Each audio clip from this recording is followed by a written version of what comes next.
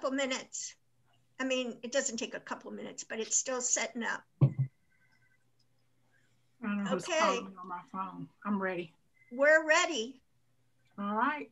Hey guys, this is Tom. Welcome. It is the day before Earth Day. I'm pretty sure that's why our theme tonight is what on earth?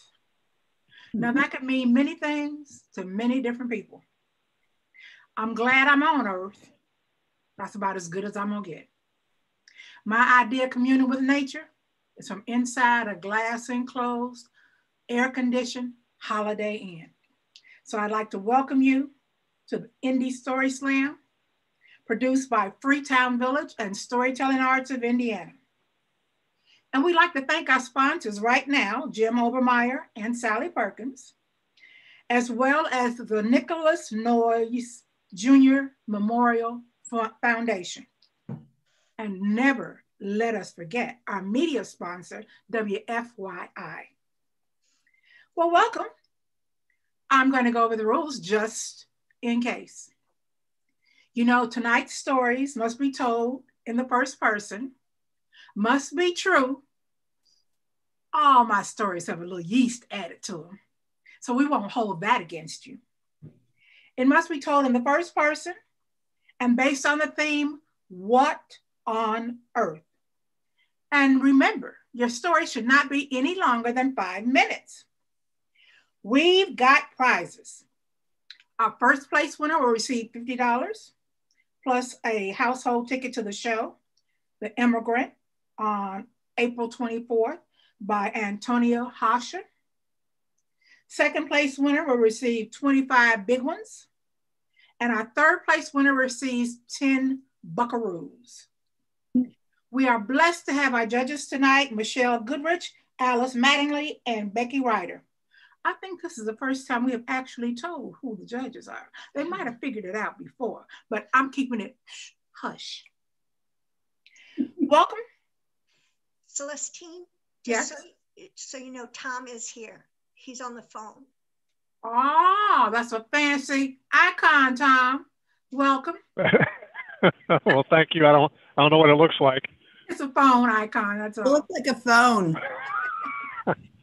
We're glad you're here. Thanks for calling in because you are our first teller. Tom Corbett, what on earth? You have to tell us tonight. All right. Awesome. Well, thanks for having me and taking me this way. I'm just pulled off the road. I'm traveling. So, Okay. what on earth reminded me of, well, and this being a cicada year, reminded me of the last time we had cicadas here in Indiana. And it was during that time that my niece had purchased a very nice used car. It was only a couple of years old, and I bet she had it about 2 months. And she called me. She said, Tom, the car is making a funny noise. And, you know, it's like, okay, how many times have you heard somebody say that? The car's making a funny noise, or yourself. And so I was talking to her about it. I said, well, you know, is it when you're driving forward, when you're driving reverse, turning a corner? When does it happen? Tell me more about it. And she thought about that for a minute. She said, well, let me call you back. Because she wanted to make sure she was giving me the right information. And probably about an hour later, she called back. She said, well, I don't hear it when I back out of the driveway, but I hear it when I start to drive away. So only going forward. She said, and turning corners, when she was reversing, turning, she didn't hear it. But again, going forward, turning, she heard it. So it seemed like it was any time she was going forward. And I said, so what does it sound like? And she said, cicadas. Oh, no. And I'm like, okay, now I've never heard someone describe a car noise as cicadas. And I'm pretty sure none of you have either. So we had a good laugh, and I said, well, hey, I'm just going to have to come over and drive it, hear this. And so, so I did what she did. I did the backing up, pulling forward, turning, and all that. But every time that car was in a forward motion, it sounded like cicadas. And I said, I think it's the rear differential. And so it was still under their warranty. Like I said, she hadn't had it very long. So she took it to them, and sure enough, the rear differential was going out. It was one of the gears. But I'll tell you what, it sounded like cicadas. So so when you guys hear the cicadas start coming out here next month, little later than that, that's what that car sounded like.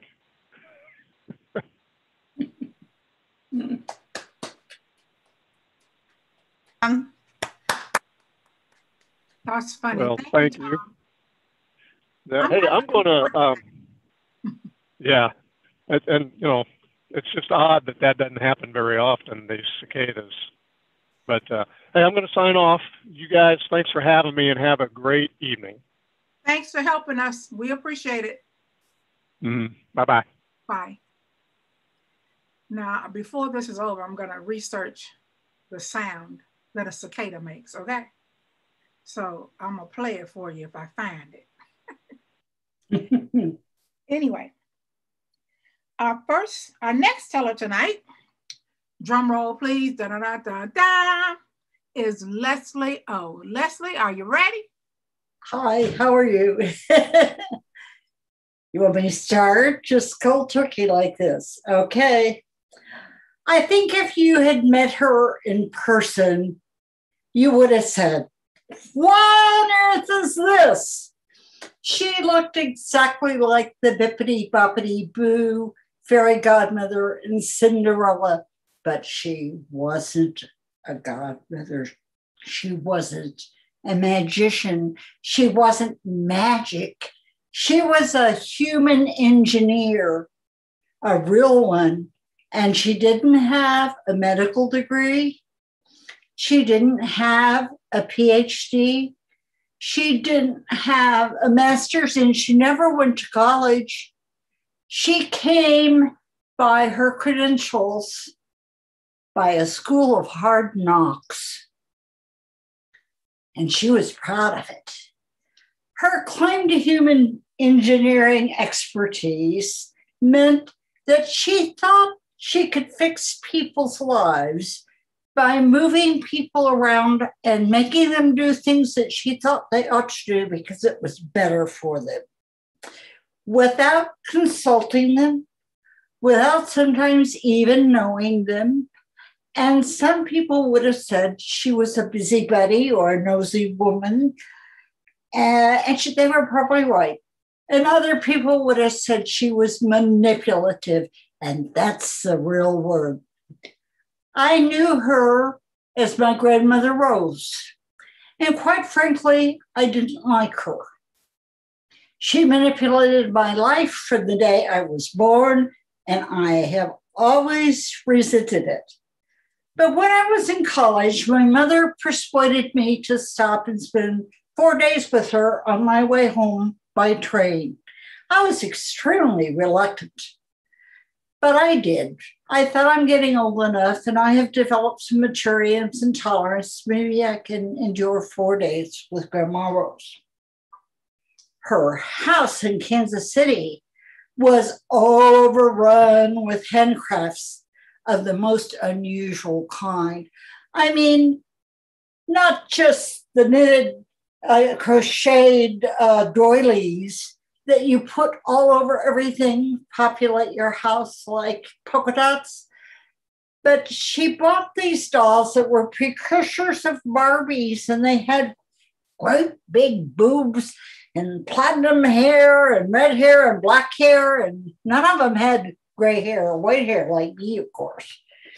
And she dressed these dolls in plastic doilies, of all things, that she bought in gross in all kinds of colors, pink and green and blue and yellow, bright colors.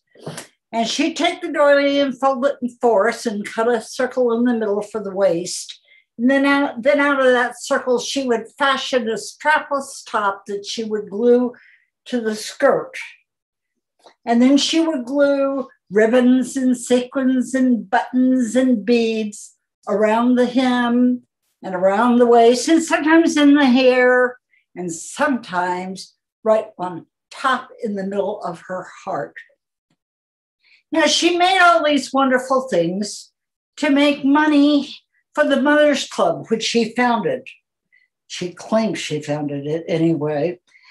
And the Mothers Club had a mission to raise money to help poor hillbillies in the Missouri Ozarks. And Grandma Rose had just been sitting on pins and needles waiting for me to arrive, because she had this scheme that we would put all of these crafts that she had made for months and the other Mothers Club members had made, we would stuff them into her car and head off to the Ozarks to sell them, which we did.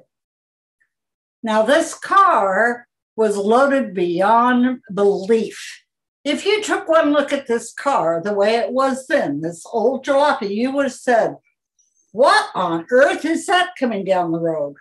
She stuffed the passenger seat in front from floor to ceiling with boxes and doilies and dolls and all this stuff.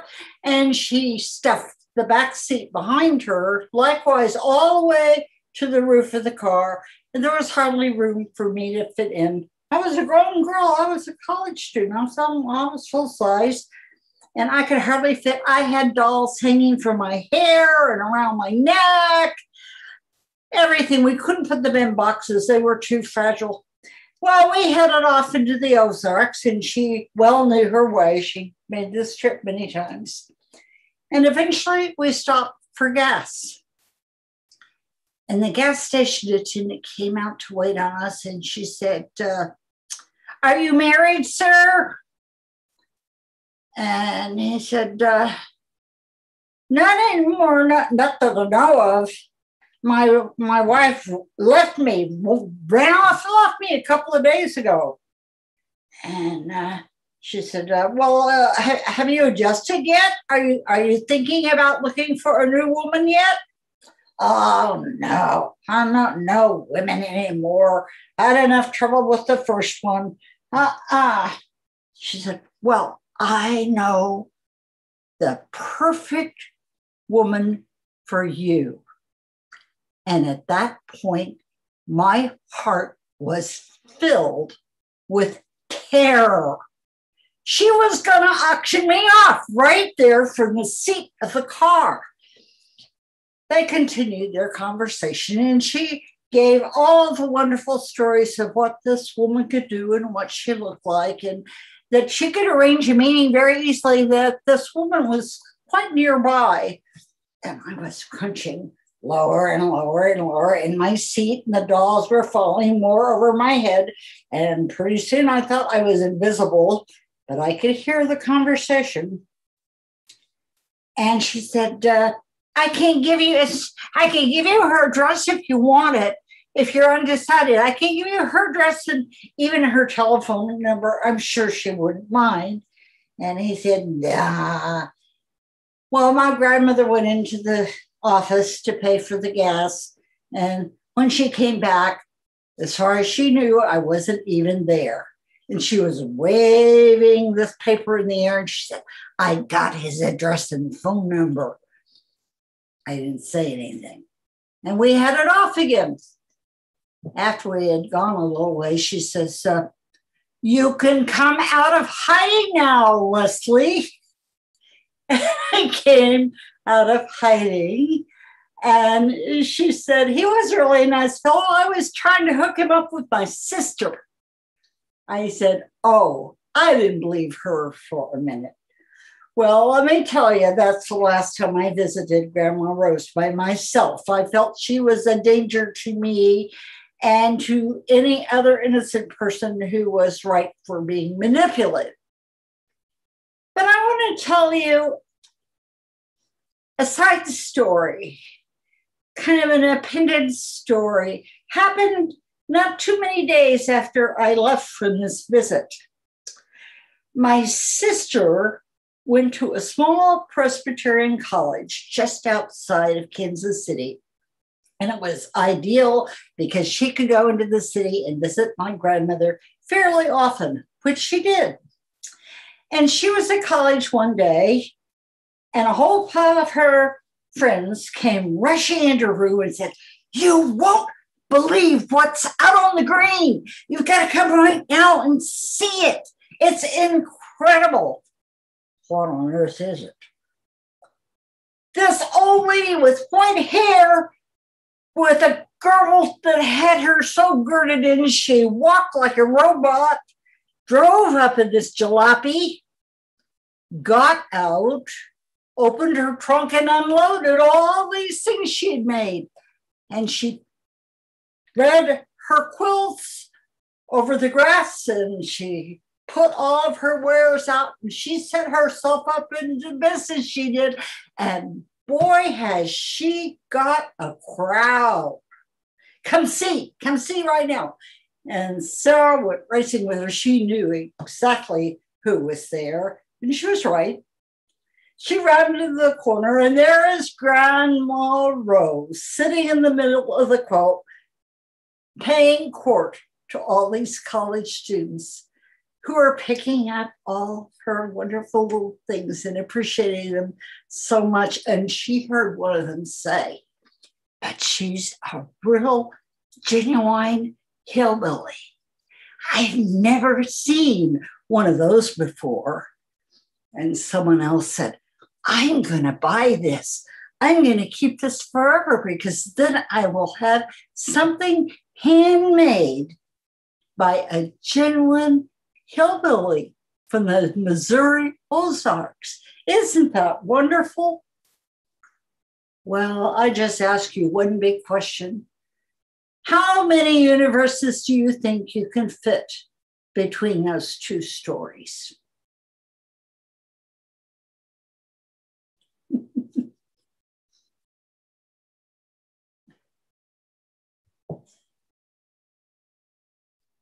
It's a real live hillbilly that I've got. Thank you so much, Leslie. I got a request. Do you guys actually want to know the order of the tellers before it happens? I got one person who wants to know. Anyway, I've been trying to do two things at once. You might know that our next month title for our Story Slam is Respect Your Mother. And it's going to take place on May 19th. Don't forget about respecting your mother and Mother's Day, okay? Okay. Our next teller is Stephanie Holman. Stephanie, hey. Hey, hear me okay? I can hear you. Oh, it's so good to be with all of you. I'm Stephanie Holman, and I'm born and raised in Bloomington, Indiana. And what on earth am I doing in the state of Maine? Well, I'll tell you that for the last 8 years, as my husband and I were describing to my family and friends and coworkers that we were moving to the state of Maine, the most often asked question was, why Maine? It's a little bit intangible, but the reason I give, and is true, is I just wanted new vistas. I was raised in Indiana. I love the flora and fauna of our beautiful state, all the way from the Indiana dunes down to the toe of New Harmony and the toe of Indiana, as I like to call it, the big toe of Indiana. So many wonderments. But we were ready for new vistas. And here on Mid-Coast Maine, I got to tell you, I got what I asked for. I have beautiful things to see. Now, there's still the morning cloak butterfly that just came out of hibernation up here in Maine, as well as in Indiana. And a lot of similarities. You know, we have our deciduous trees, but the deciduous trees here are greatly taken over by the land of the pointed fir. So I've been trying to learn the flora and the fauna of my new home here in Maine while I visit Indiana and think of Indiana constantly in my mind. So I like to hike. There's so many great hikes here. And so I would just tell you about a few of them to help you see some of the similarities and differences. So for instance, once on a little hike across a bridge to an island on the Atlantic coast in what's Spruce Head, Maine, I was coming back. I'd been about a 45-minute hike, and I was coming back towards civilization on this hike, and I was alone and my thoughts and physically, and I was just in that Zen state of walking when a crash in the brushes next to me brought my attention, and I thought, what on earth? Well, I knew what it was. This Hoosier knew what it was. I saw a glimpse of short black hair on a tight hind quarter. Well, it's a cow. It's got to be a cow. It's got to be a cow, right? Or draft horse. It's a draft. No. Takes a little while, but the Indiana brain did it. It was my first sighting of a moose. Luckily, the hind end of a moose, as it ran away from me, I had scared it as much as it scared me, which is what you want to have happen. You want the moose to go away from you. So that was something I wouldn't see in Indiana. And another time that I was hiking down just across the street, there is, so I'm out on this neck of land, and there's this pier and the ocean and beach and all kinds of hikes. And so again, but this time I have my dogs, and I'm walking them, and we're headed down the sweet little idyllic path to the beach. And what on earth? Right here, I've never seen anything like it. It was bumbly, and it was low to the ground, and it was waddling, and my dogs, we're all, what is that? And it looked up at us and ding, ding, ding, Hoosier brain, categorizing. Porcupine. My first porcupine. The dog starts to lunge the porcupine. Looks at it. We all stayed away. And that is one reason why, one of many, that my dogs will never be off leash in the state of Maine. You just never know what you're going to see. That's why we go outside. That's why we walk. But you never know. But you have to figure it out. And one day we were on one of our favorite trails just down the way, Hackett Trail, wooded, beautiful, but there's this swath of sky where there are no trees on the pathway. And we see coming, again, from the Atlantic Ocean, which is on either side of this neck of woods, a bird. Now, I know my birds. And I knew this bird right away from the Hoosier heartland. I knew this bird. It would come by every summer and leave every fall. The osprey, I identified, but ew, oh my goodness, what on earth? It's deformed, it's strange looking, it's got a fish in its talons, that's why it's looking so strange, and it's flying right over us, and that's when the fish broke free and fell and landed splat right at our feet. I kid you not. And that's when I saw that it was no fish that we'd have in Indiana. Holy mackerel. It was a mackerel. We don't get those in Lake Monroe. So I knew we were on something. But every time when you're out there on this earth, you can look up, you can look down, you can look straight ahead. But whatever you do, look out, because you don't know what might be on earth. The end. Very good. True. Those are true. Celestine. I love it. Of course, I can't commune with Mother Nature. I got to stay inside. My neighbor just rang my doorbell. I'm sure it's because he's cutting trees down in the backyard. I don't know if the limb fell down or not, because I can count the times I have actually been in my backyard. And that's besides the time I used to go out there and cut the grass. And I want him to know that whatever he wanted to ask me permission about, do whatever you want to do if it's out there in the yard. If you want to dig a pool, go right ahead. If you want to cut those trees growing between our property that should not be there, go ahead. My neighbor once, my older neighbor came over and asked me if we could go in together to cut a dead tree down between our properties. And I said, dead tree? What dead tree? And he took me out down my driveway to show me the dead tree that was straddling our property line. So like, I'm not a nature girl. Put me inside the library if you must, but do not put me outside, because girlfriend does not know how to commune with nature. But I know a storyteller who does have a story about what on earth. It is our next teller, Portia Scholler Jackson. Portia, are you ready? Hello, hello. Let me tell you, I must have been 10 years old, and we had a ritual, an annual summer time experience with Roselle and Maggie Moore in Paynestown, Indiana, on Monroe Reservoir.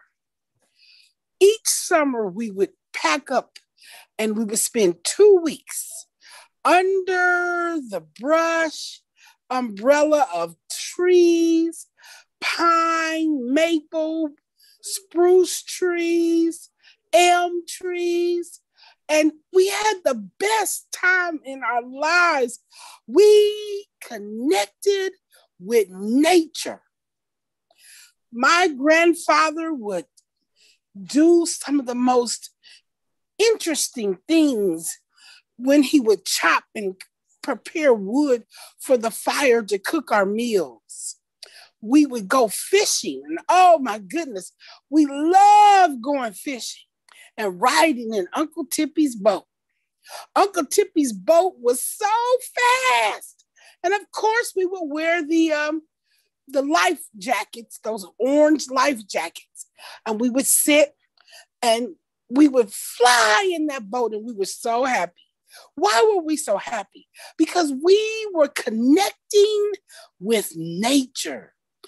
During the day, my grandmother would often point out to us the different birds that would fly about, and she taught us just to sit and close our eyes and listen to the sparrows and listen to the robin redbreast and listen to the cardinals sing their very wonderful songs. And then we knew at nighttime there was a reason why we would cover up certain things. And then we figured out why Granddaddy never slept. And that was because he kept enough wood chopped to keep the fire going, to make sure the night creatures would not come out and get us. I'm talking raccoons and other little buzzard animals, and even deer were known to come right through our camp. Oh my goodness. We were so in tune with nature. Now, one of the reasons why we were so in tune with nature was because my grandfather had Native American heritage, and he loved, just being out, and he would teach us about how the moss grew on one side of a tree and why that was, and how not to be lost. And I'm not going to tell you this. I don't think I'm not going to tell you, but I'm going to tell you. We learned how to pop a squat. It was nature, natural, they would tell us, because we couldn't travel each time we had to go all the way over to where the restroom facilities were over at what we call the beach area. Now I'm going to get to that beach area in a minute, but just this whole thing about having a little shovel and going out into the woods and groups to go handle our Papa Squat business, my grandfather would say was connecting to nature, and that it would fertilize the ground, and mushrooms and other things would grow, and some you could eat and some you couldn't. But all of this time we spent with my grandparents in Paynestown was something I look forward to. So we fished, we rode in the boat, we played games, we made s'mores, we listened to the birds, we watched the raccoons, we even watched the beavers build a dam on the side of the reservoir where we fished and where we got on the boat. But on the other side of the reservoir, there was a beach. And me and my grandmother and my aunts and my cousins, we would all go there and spend a lot of time at the beach, and we had a good time. And of course, yes, they had restroom facilities there, so there was no papa squatting. However, I thought that when we were enjoying ourselves at the beach, at the beach. Now, by the age of 10, I had been to the Atlantic Ocean and I had been to the Pacific Ocean, and we had did a lot at Kentucky Lake, but Monroe Reservoir had a beach and we swam in this water. And despite the fact that we were taught to stay connected to nature, one day I was out on the beach with my little cousin Angela. My grandmother sat not far, and Angela and I were building sandcastles, and everybody else was out in the water just splatting around, and we dug down, and oh my God, it was a whole fish. A whole fish. What on earth? Grandmother, why is this fish up on the beach? It's in the sand. Oh my God, oh my God.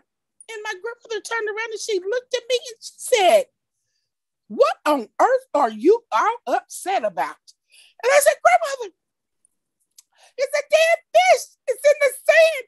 It's right here. Look, look, look. How did it get here?" My grandmother gave me a look like, "Portia, baby, you done lost your mind." She said, "Honey, it came up from the water, from the tide that comes up at night."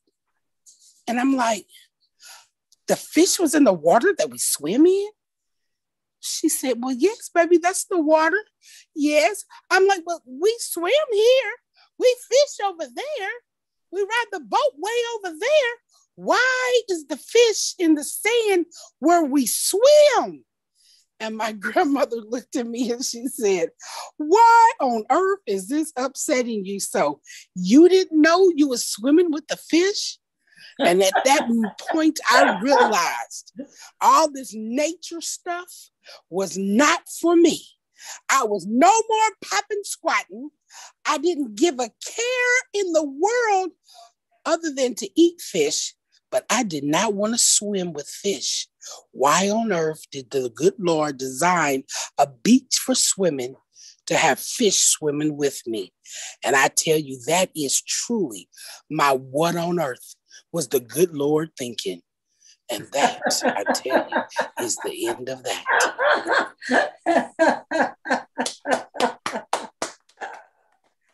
That's wonderful. Traumatizing, I know, traumatizing. Thank you so much, Portia. Well, I'm looking around to make sure nobody else has joined our room now. If you are late, come on, show your face or your name. We'll put you right in place. But until then, we're going to listen to Brendan Burrow. Brendan, you've got the floor. Wonderful. Leslie, could I have you mute, please? Leslie? Am I mute? You are not muted. Thank you so much. Appreciate it.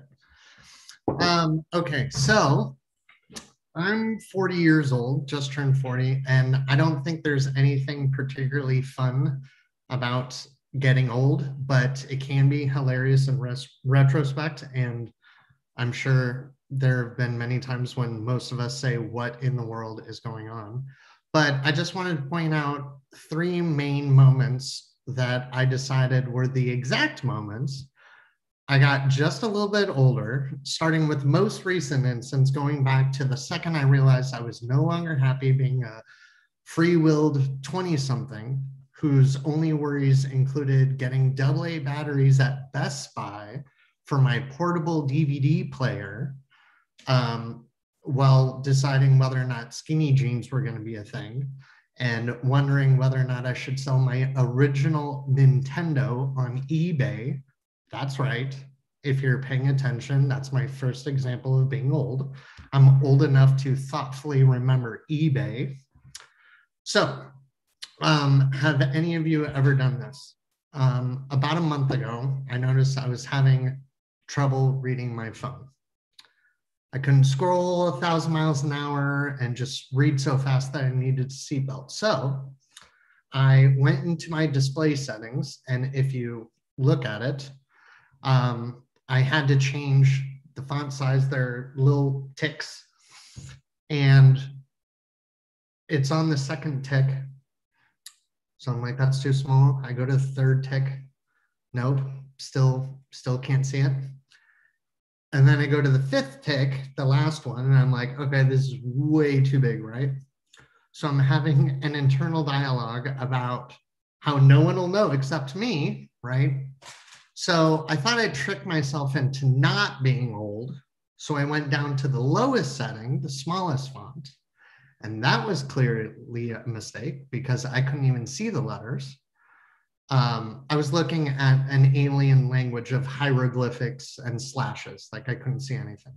So I set it to 3, and even though I still can't see it, my ego isn't completely demolished. So there's that. Now, there are also a few things that will never make you feel older than if you are carefully watching your children. Nothing will show you how much time flies than looking at your own children. So I met my wife, Sarah, and her triplets when the kids were 3, 2 boys and a girl, Noah, Ayla, and Gabriel.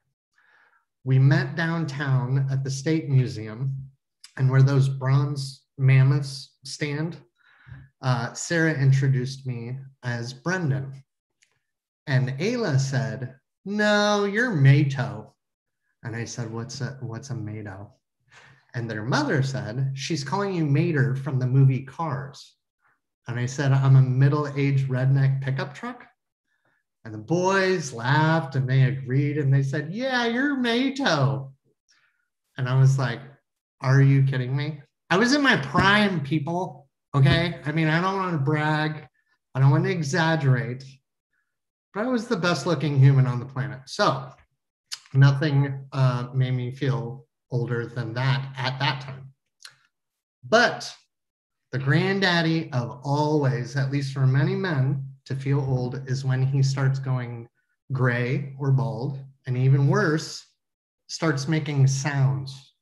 I was 21 when I got my first gray hair. I thought, no big deal. I'm a rational human being. I know I'm not old just because I have 1 gray hair. But when I was about 26 years old, fresh out of the Navy, I made what I call my first old man sound. And I won't be crass and just talk about bodily noises that are perfectly natural and we're all adults and we make them. No, that's not what I'm talking about.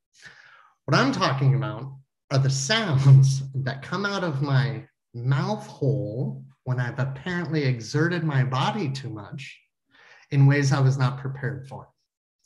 So there are 3 things. There's bruh, there's ahem, and there's yeah. Bruh is not me saying brother with a Hawaiian accent. Bruh is not me declaring something about a feminine undergarment support system. It's the sound I make when I have eaten too much and I don't want to be impolite and belch like a frat kid, but I physically cannot stop myself from making any noise. So, bruh, bruh. That's what it is. Just like now. Ahem is not the sound I make like most people do. You make it when you're soliciting disapproval or embarrassment. Ahem, I don't think so, young man. You put that toy dinosaur back where you found it. No, that's not what I'm talking about. There's a tree, ahem. Eating, not eating, drinking, not drinking, breathing, sleeping.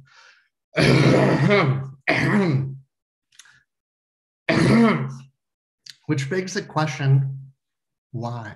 Why am I making these sounds? That's the second one that makes me feel old. So lastly, there's yeah. Now, I'm sure you know where I'm going with this. It's not an affirmation of something that someone asked me. Yeah. It's neither confirmation or declination of anything. It is the sound I make when I am lying down or sitting down. And I've done it so many times now that I've come up with the yeah conjecture. It is the direct relation of both extension and squared audible interference to the atrophy of its intermediary, which means the louder the yeah and the longer you do it, the older you are. So everything that I do is yeah. All of that. Anyway, that's my story about getting old.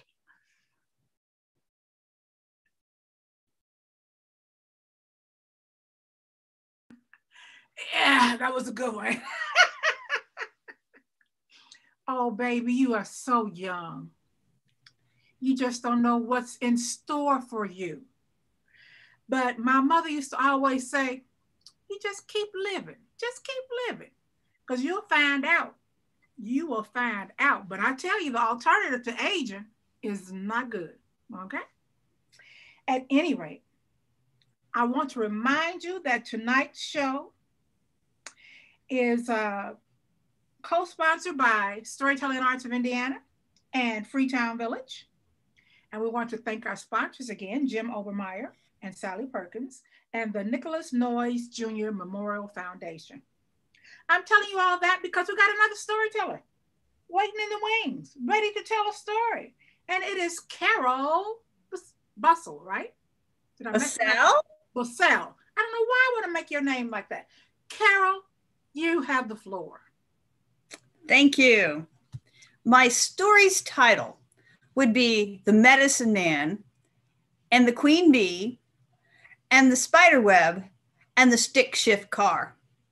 Now, back in the 70s, I was in college, and it was an Ivy League college called Cornell. You've heard about Cornell in one of my previous stories. Well, I've got another one. And it goes with Would You Believe, which is close to What in the World. So the medicine show was something that we did as a ministry. We were all Methodists in this one youth organization of probably 100 different organizations. And there were two guys play guitar. Remember, this is the 70s, so you got the Peter, Paul, and Mary type people. You got two girls singing. That was me and Jody. And there's this guy named Doug. Now, Doug was the transportation, and he was also the electric bass guitar that made this whole medicine show work because we gave scripture, we had a theme, and it all came together with music, of course. So Doug would drive us in his stick shift car, and he told us how you'd save gas in a stick shift car. And what it is when you're at the top of the hill, and in that part of the country, there's a lot of hills, you turn off the gas and you coast down the hill. And just as you're coming back up, you kick it back on and you keep going. And we did this on. And we were just kids. We thought, hey, this is a pretty cool idea. This was Doug's stick shift car. And I was so impressed. Well, the next thing I want to tell you about is Doug and the Queen Bee.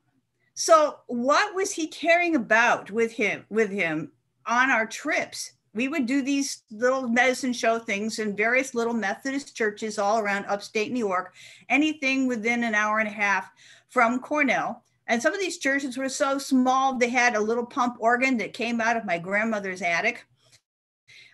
They had pews and people singing in the ancient hymn books, and we just came in and gave them some fresh air, we thought. With some song and some music and a great story. And since they already had an itinerant pastor going from little flag stop all over the countryside, we were just one more great show. So what was in this little box? It's this big. It's a little box. It's kind of a cage wooden box. Inside was his Queen Bee.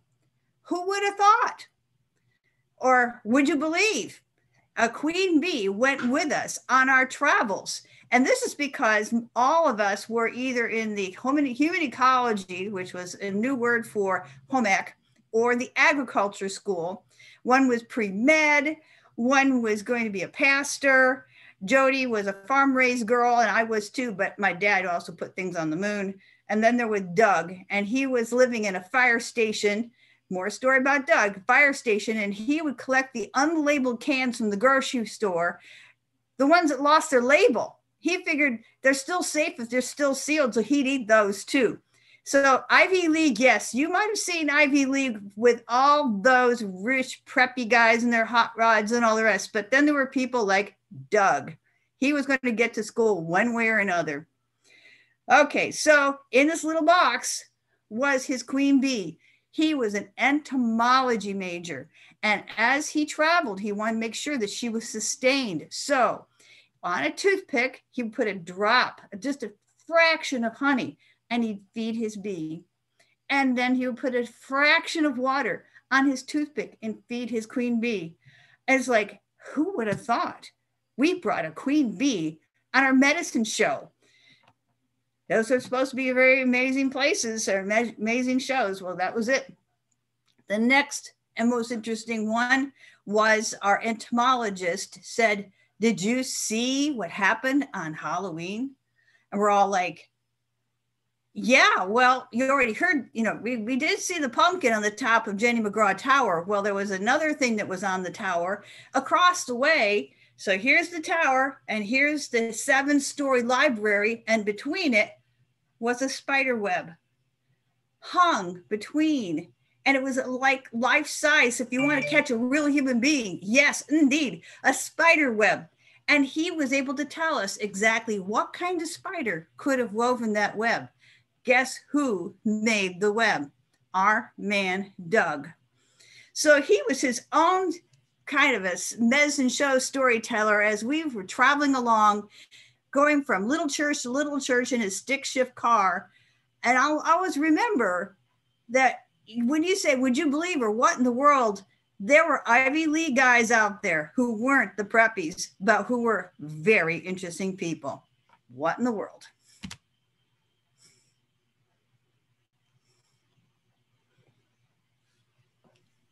Well, that was wonderful. Thank you, Carol.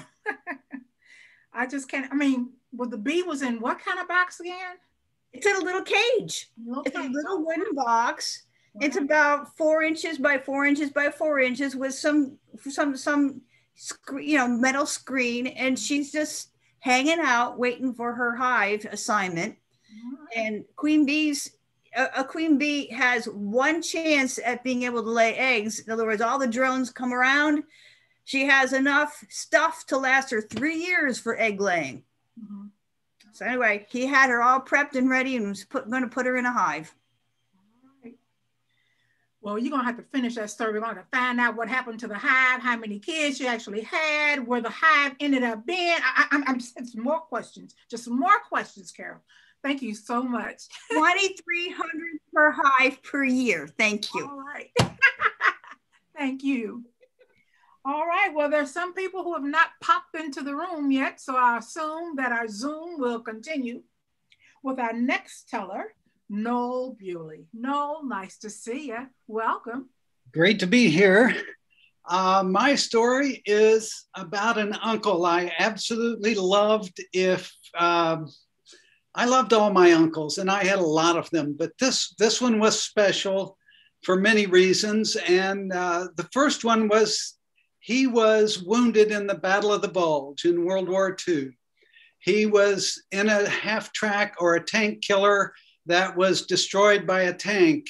And he was a lone survivor, and he crawled out and spent a day and a night crawling from his tank killer to the out of the German lines and back to the American lines.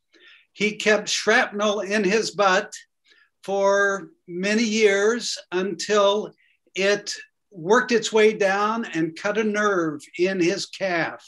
And so he had drop foot from the time he was in his 50s on. He was missing in action at that time, and I still have the letter that they sent my aunt to say he was missing in action. He moved from Southern Kentucky on the farm to Illinois and worked for the pipeline. And then he decided after retiring to move back to Kentucky, and he bought a big farm 10 miles from where he grew up. And when he grew up, he was an ornery guy that people walked across the street to stay away from. But he had no kids, and he absolutely loved all of us. All of his nieces and nephews could do anything we want, and they would let us do anything we want on their farm. And he had creeks running through it, and we camped and hiked and fished and did all kinds of stuff. And Aunt Hazel made the greatest blueberry pie in the world. Well, one time I was 18 to 20, and I can't remember exactly, I wanted to fish on a big river. And I had heard him say he had a John boat that he and a friend bought, and they kept on the river. And I just asked him, I said, would you take me down the river on a float trip? And he said, sure. And we got in his truck, and I threw my gear in the back, and he took off in his truck. And the way he drove would drive anybody crazy, because these country back roads with switchbacks and everything, he didn't care anything about his side of the road. He drove down the middle of the road at 60 miles an hour because he knew the road, and scared me to death. No, he obviously had no seat belts on this truck. And I just held on like I was gonna fly out the window at any moment. Well, we got on the river, and he was 80 years old. And the only thing he had to steer us on the river was one canoe paddle. And if you don't know what a John boat is, it's a pretty long boat with two square ends, and it's very shallow. So it rides nice on a nice slow river. So I got my fishing gear out and stood in front of the boat and pointed to where I wanted to go on that river. And he just used that canoe paddle and took me crisscrossing that river, fishing anywhere I wanted to. And it was just gorgeous. And he could name the trees and the birds as we went along. And I was just having the time of my life, not catching a single fish, but I mean, I was with Uncle Jim, and I was in a boat on the river. And I looked up while I was fishing, and I could see in the distance that there was a sandbar in the middle of this river. And I didn't know which way to go. And he thought maybe we should go to the left side because it looked like the water was deeper there. And so that was perfectly fine with me. But then this slow river all of a sudden starts picking up speed. And it's picking up speed where I'm uncomfortable with the speed that it's going. And we have no way to turn to the right side. We just have to follow this. And it's getting more narrow and more narrow. As we get into this and we're going faster, I throw all my gear in the bottom of the boat. I sit down in the boat and look. And in front of us, in the narrowest place, a willow tree has all of its branches sticking in the water, just draped down all the way into the water. So I'm brilliant. I dipped my hands under those branches, lifted them up, and dropped them behind me as we flew through there. And then I heard, ow, and then whomp, and then splash. And I thought, oh my God, I've just killed my uncle. And I jumped out of the boat, grabbed the edge of the boat. Turns out it was only waist deep. I still thought I had drowned my 80-year-old uncle because I couldn't see him. And up he stood, way behind me, upstream. And his glasses were like this. His paddle was still in his hands, and his hat was over to the side. And he looked at me and said, "What on earth did you think I was going to do?" And he didn't say what on earth, but I can't say what he did say to me. And he went on for a while, as long as it took me to drag the boat back to him.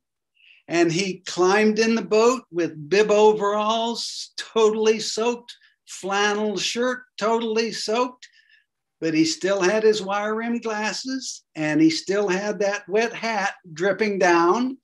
And we went on through and we made it through, and I didn't fish very much the rest of the way. I was spending more time turned around facing him saying, "Are you all right? Uncle Jim, are you all right? You think?" And we got to the end point where he could tie the boat off, and someone picked us up in the truck and they asked what happened. Of course, he's just dripping and he just shook his head. And I told the story sheepishly to the guy that picked us up, and we drove home. And at that time, he was 88. When he was 94, he still had that same truck. We auctioned his house and all of his property. And I followed him in my car through those country roads to his new apartment, and I could not keep up with him. At 94, he was still driving faster on those roads than I had any business attempting to drive. And he never said, "What on earth?" or "So-and-so, what did you think you were doing to me again?" Because I never asked to go fishing with him again. And that's my story about the "What on earth?" since that came to my mind as soon as I read it. And I didn't read "What on earth?" I read "What the..."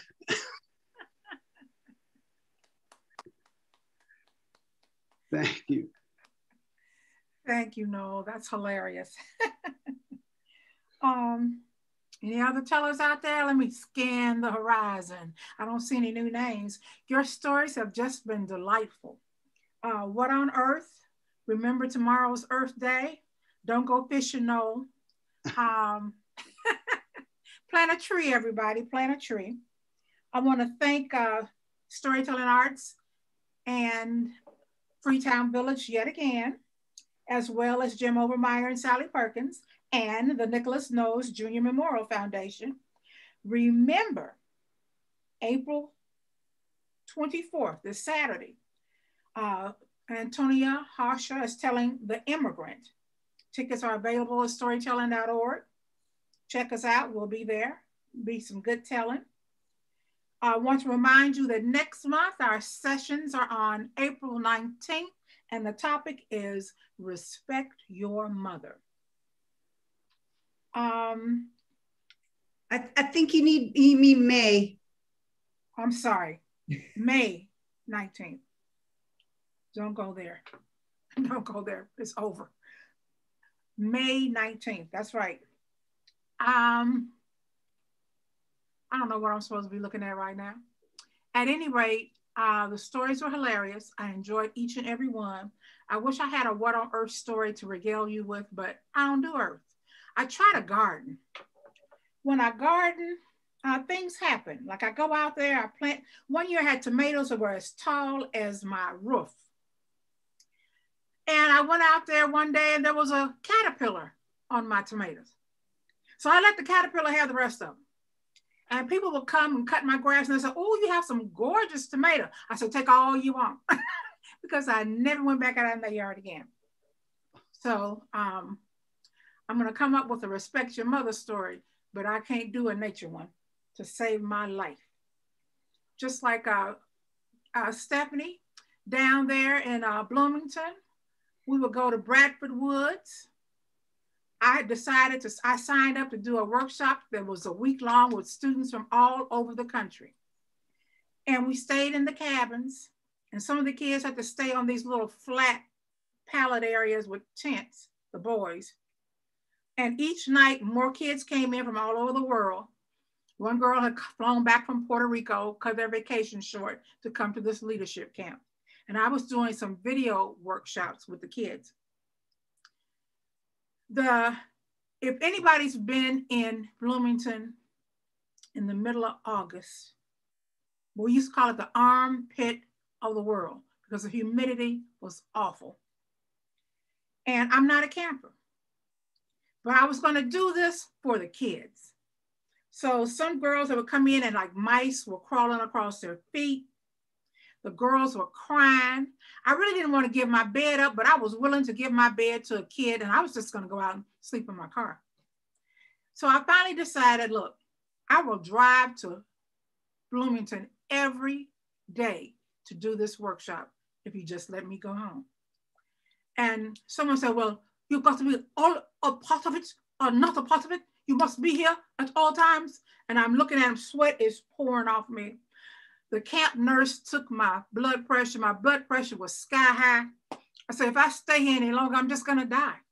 So I packed up all my carload of equipment. I had taken like 3 carloads of equipment down there. I packed it all up in my car. There was just room enough for me barely to squeeze in. Got in my car and drove all the way back to Indianapolis. And I called my boss and I said, I don't care if you fire me, but I'm not going back to Bradford Woods tonight. And that was the last time I went camping. So that's my little fiasco with Mother Nature. Well, I'd like to announce the winners. You have had some great stories. We have a 3rd place tie. We have Stephanie Holman and Noel Bewley. You have tied for 3rd place. Thank you for sharing. It was wonderful. Our 2nd place storyteller is Brendan Burrow. Congratulations, Brendan. And our 1st place storyteller is Portia Scholler Jackson. Congratulations. And I have enjoyed all these stories. Next month, May 19th, put it on your calendar now. Respect your mother. All right. Have a great rest of the week. Hope to see you April 24th down. First place, Well, second it's virtual, isn't it? Yeah. April 24th is virtual. Ellen? Yeah. But get your tickets with Storytelling Arts. Do you have something to tell us, Portia? I was saying we had a good time. I'm glad. Thank you. I had a good time. It's good. I enjoyed. I really had a good time this evening. All right. Thank you so Good much. job, Portia. Thank you. I can say, to everybody. Take care. Now I'm going to go open the wine.